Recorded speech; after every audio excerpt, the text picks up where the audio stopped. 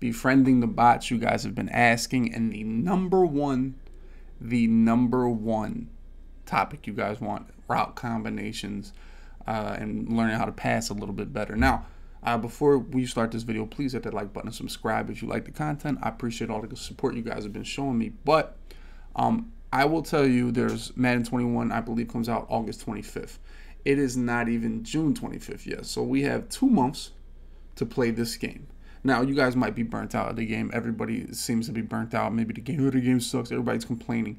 But if you want to get better at Madden 21, this is the best time to practice. And one of the best things, or the toughest things to do, is to self-scout. What are you not good at? What do you need help with? What do you need to improve your game on a Madden 21? And if passing is one of the things and you want to become a better passer, I know it's been a run year, so if you guys are trying to compete, you're probably running a lot more to win these weekend league games, to win these MUT seasons, to win these coins. So if you want to get better passing, and to me, I always want to get better passing, always want to be a better passer, always want to be as best I can passing-wise.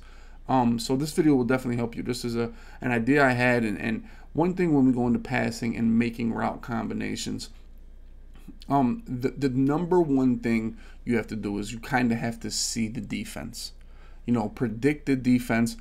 Previous play does a great job of that. I know a lot of people have been skeptical of why is it in the game, but I mean, the best players don't need it, but you guys can use it to your help, to help you become a better player. If you're dropping back and you see he's in cover 3 every play, and that's pretty much the defense I want to go over of how to attack. Not really how to attack, but how to attack zone and how to really understand, try to make it like the running game. That's how it is. The running game, what you want to do is you want to use your linemen to open up holes for your running back, essentially, right?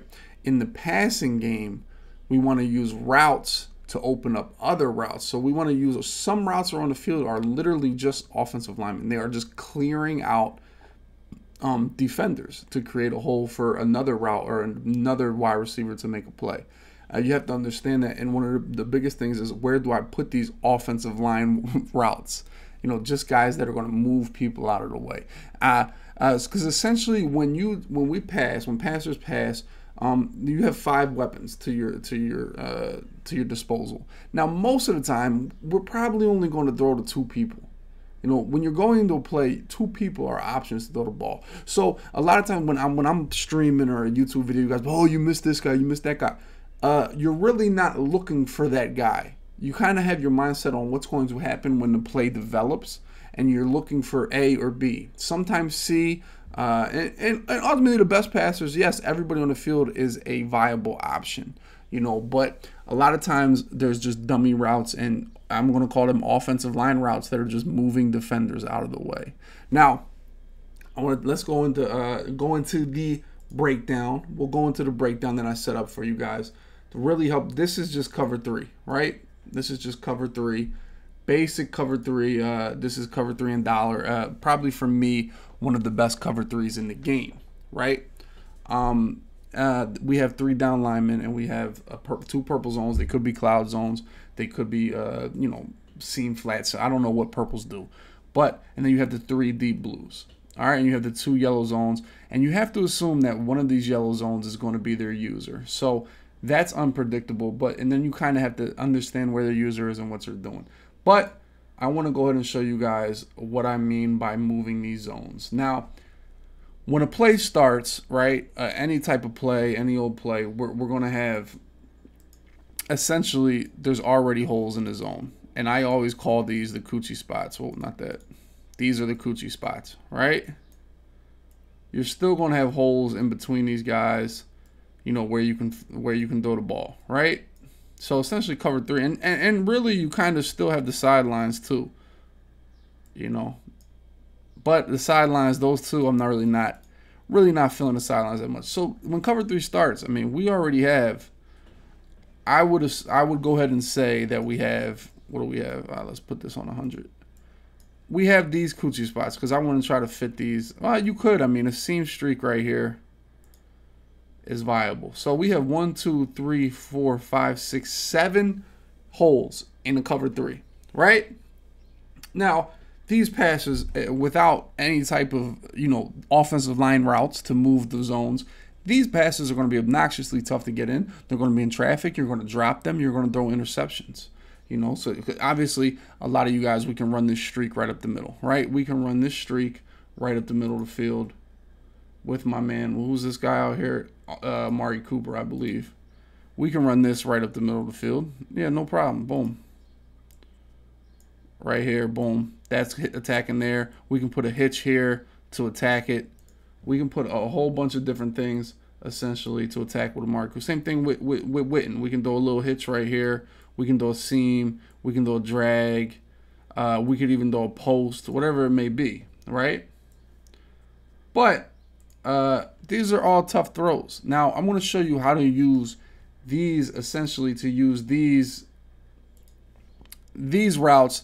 What you want to do is you want to open this up. You want to open up this hole right here because you want to throw in these holes. You know, I like the big holes. Pause. They're easier to throw. They're easier to make reads. You know, so essentially that's what we want to do here. We want to open up those zones, or we want to even do this. Move these guys down so we have a gaping hole right here. You know, and what different routes can we use to do that? You know, therein lies become the dummy routes that you have to put on the field. Now we can go out here and we can put this guy on a streak, essentially. This guy 19, oh, that's Amari Cooper. Let's put him on a streak, because what that's going to do is we're going to go here and that hopefully that's going to move this guy down here. And then we can go out here and we can take this guy, run him on a flat, right? We run him on a flat. We got him on a streak. So that's going to take this zone, move that over here. Then we can run Witten on a slant, a post, something like that. Hold on, where I gotta switch this.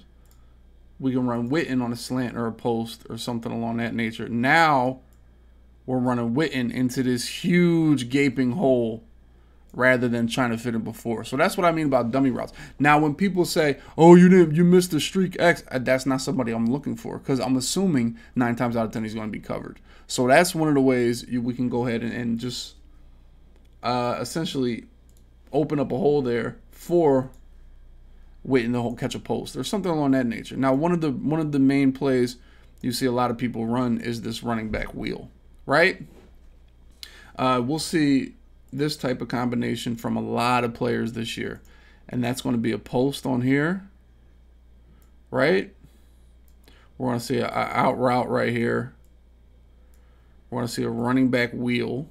These are some of the best route combinations we can have, and we'll see a flat over here and maybe a streak here.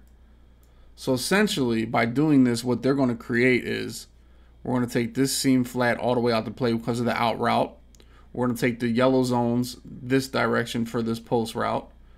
We're going to take this deep blue down here. We're going to take this purple over here, right? So now you're essentially, you have the running back in this wide open, you know, gaping hole right here, and you're going to have 18, which is no, it's not Michael Gallup. Who is it? Randall Cobb, right?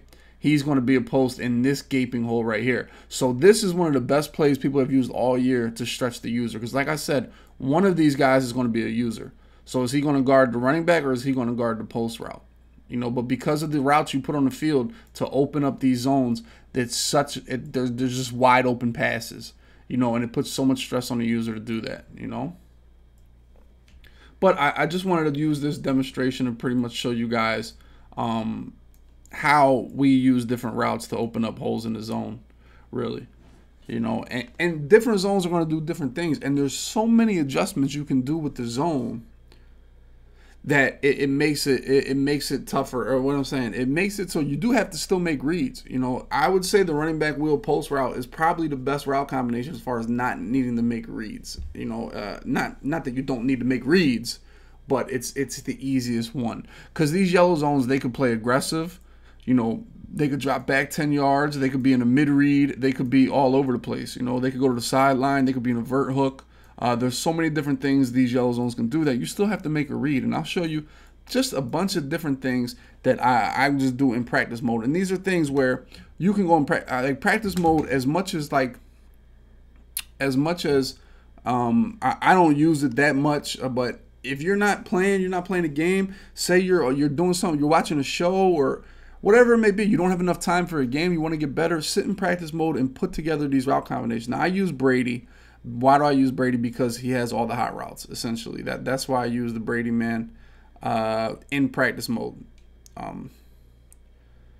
And I'm going to go ahead and just show you guys what different routes I use to break down these zones. Just like I did in the little diagram right there, I want to show you guys what I do to break down, or what you can do. There's a bunch of different ways. We'll go to dollar right here. Now, I'll tell you, this is a pro tip. A lot of times we go in practice mode, the pass rush is insane. It is insane. It is unreal. So what I do is I sub the worst player possible in here. I have Chris Covington, Joe Jackson, and Jalen Jelks. Cowboys fans don't even know who those guys are. So instead of going against DeMarcus Lawrence and Robert Quinn and Michael Bennett, we're going against bums. So we'll have more time in the pocket. If you just have one controller, you can spy these guys. But like I said, cover 3 sky press, right? Honestly, this stock play is one of the best plays in the game. I love running curls against cover 3. We'll see how it works, because you see those flat routes. We'll move our purple zones to the outside, and then we'll be able to hopefully hit these curl routes, you know, underneath them. See that? That's exactly what I mean. If you don't have the curls, or don't have the flats, it won't open up that That's the offensive line route. The flats are offensive line routes.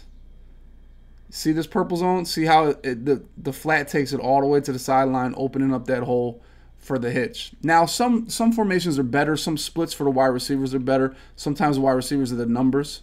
You know, it's to the point where I almost do it backwards, essentially.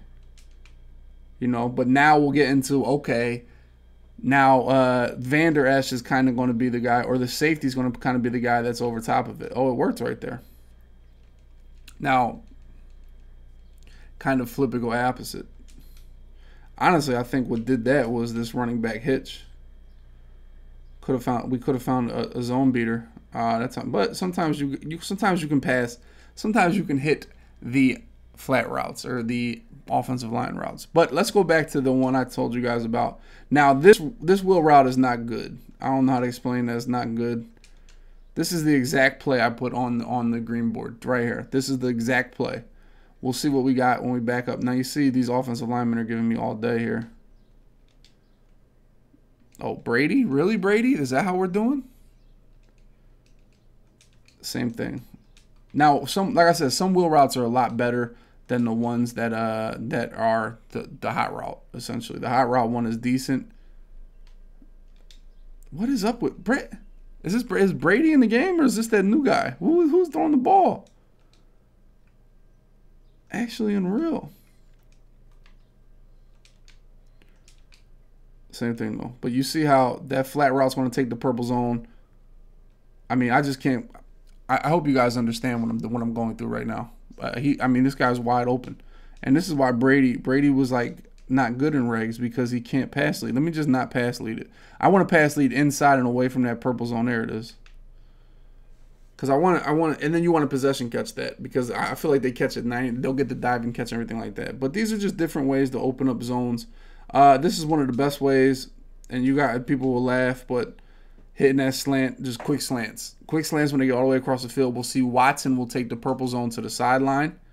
We just got to wait till, essentially, boom, there it is. Just wait till he gets in that coochie spot, like I said, between the yellow and between the purple. That's pretty much what I wait for, and it's just a timing thing, really. You know, and this is what's crazy, is that you want to throw this. Now, you kind of want to see how he's running into the yellow zone now, but by the time I throw the ball, it's going to be past the 40-yard line by the time it gets there. So just like a quarterback in real life, man, you have to throw with anticipation. You know, because when I hit the button on this pass, about right here, look, he's not even at the yellow zone yet. But you almost have to wait, anticipate for him to pass that, because you know the travel is going to be, like I said, practice mode timing is a big deal on these route combinations. Let's go with some different ones. I really like the slants. I really do. But like, this is one of the best in the year, and you see some of the TNC guys use this very well. Just a hitch, boom, right there. a hitch. Now, let's go with this one as well. Let's go hitch, out route on the left. So essentially this is what we have. We have a dummy route pulling our purple zone to the sideline. We have a hitch pulling down the yellow zone. And we'll do this. We'll do tight end post. You know, that's what we'll do. Now, essentially what I'm attacking the strong safety here, or the free safety. The free safety is in the yellow zone, right? And we're going to see if he guards Watson or Edelman. And this is where the read comes in. Like, where is he going to guard? Because we know our purple zone is going to be by the sideline because we put an out route. You know, what is that guy going to do? He doesn't drop back. Boom. Just like that. Make the read on a guy. A lot of times yellow zones, and people use hitches all year to bring down these yellow zones. And then throw the post over top of them. So that's just another little route combo you can use against purple zones or against yellow zones, against cover 3. But as I said, I mean, as we go back to the whiteboard, the drawing board, our biggest goal here is to understand that we need routes to move these guys around. You know, and essentially this is how you get your cover 3 beaters. I'll show you pretty much how a cover 3 beater works. I don't know if I could do it in practice mode, but it's just I don't even know if the Patriots have anybody faster. They still have Dorsett. But what you want to do, essentially a cover 3 beater, what you want to do is you want to isolate this middle guy. You want to isolate him. And how do you isolate him? The best route in the game to keep zones down is a comeback route. You know? No, I'm on the wrong layer.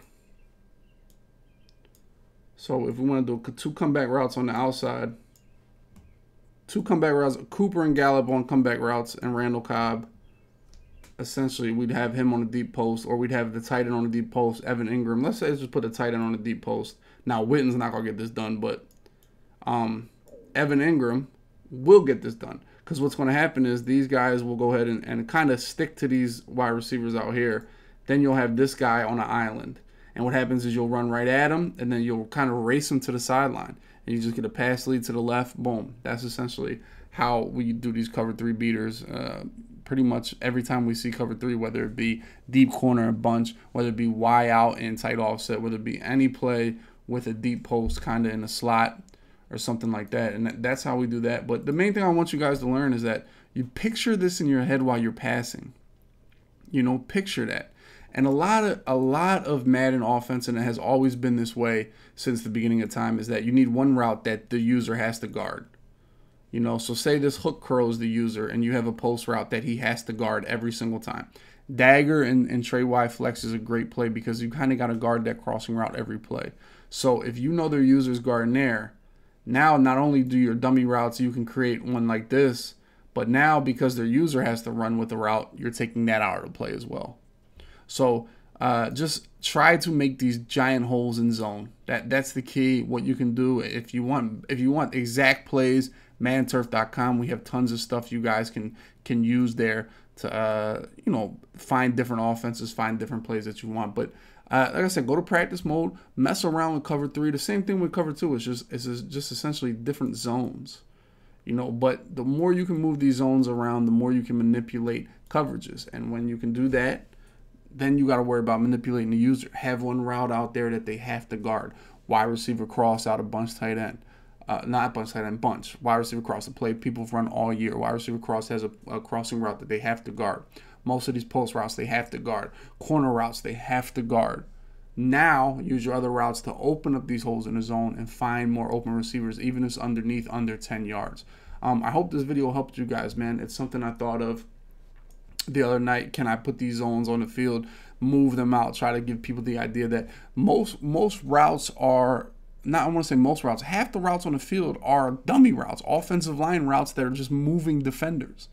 You know, and that goes into time when I get pissed off when people say, you missed this guy, you saw this guy, oh my gosh, why was a touchdown? For me, that's my offensive line route. I'm putting him out there just to move defenders, you know, where I can hit other routes. So like I said, going into a pass play, we as passers probably have 1 or 2 people we want to throw the ball to. If you cover A, we're going to B, because we know with our offensive line routes we put out there, you know, we're going to have the ability to go ahead and find those holes and find those people open. But I said, if you like this video, please hit the like button. If you want me to add on to more route combinations, different zones, different defenses that you guys want to attack, give me comments, whatever else you guys want to see in this Befriending the Bot series, because I want to help you guys get better for Madden 21. It's coming out in 2 months.